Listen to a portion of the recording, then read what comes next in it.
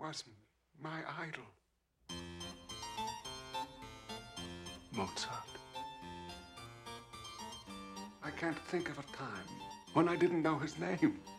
I was still playing childish games when he was playing music for kings and emperors, even the Pope in Rome.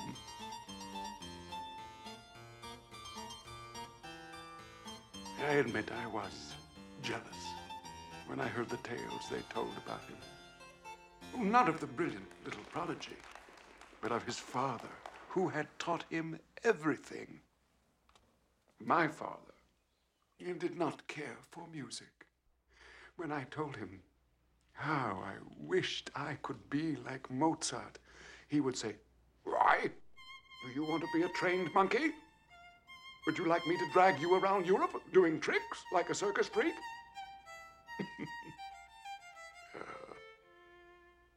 How could I tell him what music meant to me?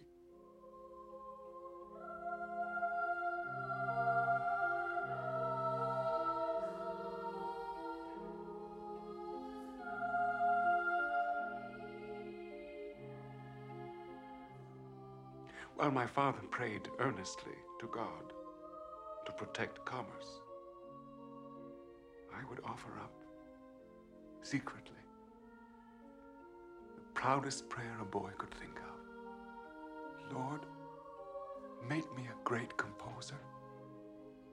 Let me celebrate your glory through music and be celebrated myself. Make me famous through the world, dear God.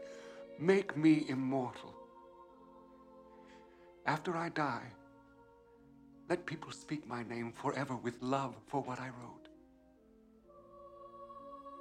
In return, I will give you my chastity, my industry, my deepest humility, every hour of my life. Amen. And do you know what happened? A miracle.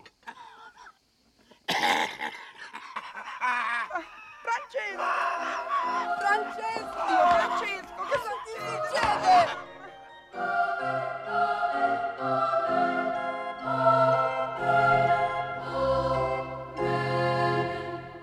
My life changed forever. Of course I knew God had arranged it all. That was obvious. One minute I was a frustrated boy in an obscure little town. The next I was here, in Vienna, city of musicians, and Emperor Joseph, the musical king. In a few years, I was his court composer. Isn't that incredible? Night after night, I sat right next to the Emperor of Austria, playing duets with him, correcting the royal sight reading. Actually, the man had no ear at all. But what did it matter?